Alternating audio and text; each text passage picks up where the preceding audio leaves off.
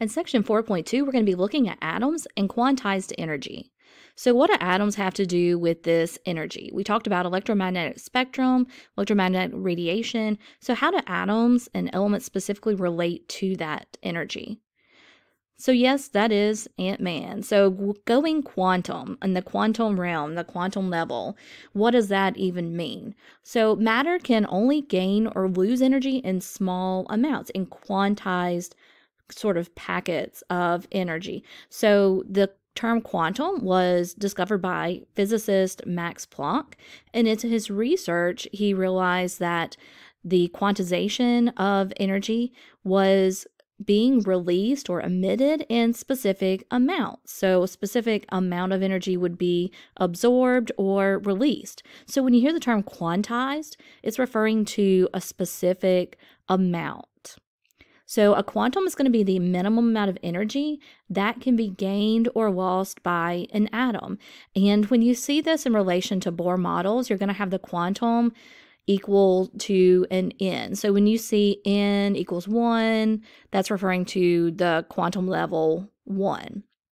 So when you see something that's incandescent, then it's going to be emitting color due to higher temperatures, and it is turning colors, it's releasing colors. And the reason why it does that is because it has been absorbing energy. It's absorbing quanta of energy, specific amounts of energy.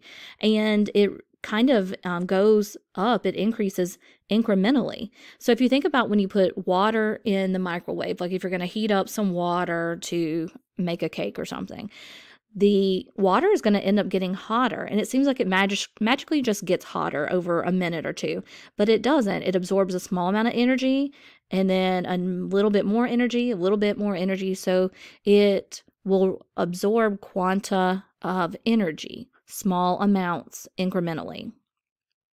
So what's actually happening to the atoms as this occurs?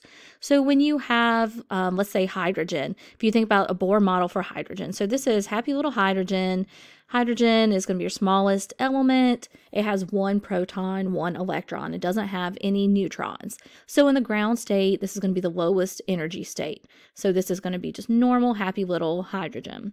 So this is our Bohr model, and this is showing us its sort of lowest energy state. So as electrons absorb energy, they're going to be able to sort of bounce those electrons to another shell, to another quanta. And remember, that's going to be represented by N. And that is going to end up sort of bouncing outward, being bumped up to the next quanta. And then when it is going to be released, when it sort of de-escalates and the electron isn't excited anymore, then it will emit light.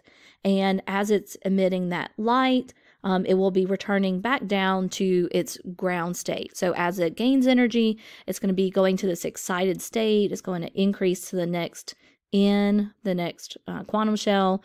And then as it is releasing that energy, it will emit light, and it will be going back down to a lower shell. It's going to be going back down to a lower energy level.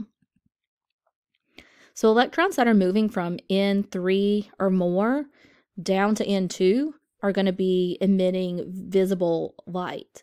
But if the electron is only moving from N2 to N1, it's going to be UV light. So you're not going to be able to see that really being released unless you're using a UV light to detect that, like fluorescence of certain types of minerals. So when the atoms or electrons relax, they go back down to the ground state, and it releases energy in the form of light. But remember, not all light is visible, so it may not be that Roy G. Biv that we're familiar with as something that we can see in visible light. So the colors of light that's released is going to be dependent on the amount of energy that the photon originally had, that particle had, in order to sort of get bumped up to the next quantum level. So if we look at hydrogen, hydrogen's really important because it was used for a lot of research, is really common, and it's something that we're all familiar with. It's the smallest element, and so it's been researched a lot. But as We're looking at the Bohr model here, and even with Rutherford's research, hydrogen was very important to sort of the development of this understanding of spectra and the different quanta of energy.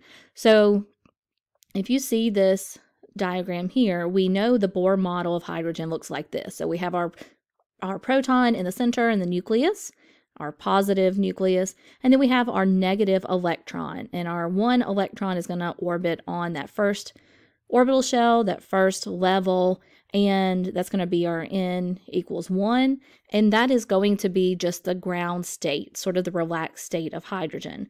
So if hydrogen gets if that electron of hydrogen gets excited and it sort of bounces up to the next level, for example, then it'll be going from N1 to N2.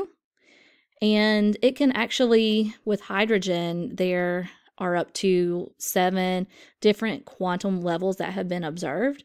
So if it continues to get excited and absorbs even more energy, then it can bounce up to subsequent energy levels.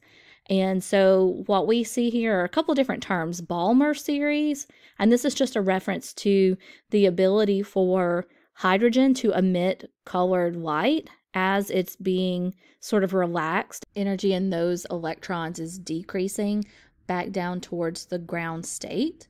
And then the Lyman series is going to be the ability for hydrogen to emit ultraviolet light, so that's not going to be visible light, and that's just going to be from some of the lower shells back down to N1. And the Passion series is a reference to infrared being emitted. So each of these series that we see listed here is just dependent on the type of light that is emitted and from which orbital shell that you see the light being emitted from.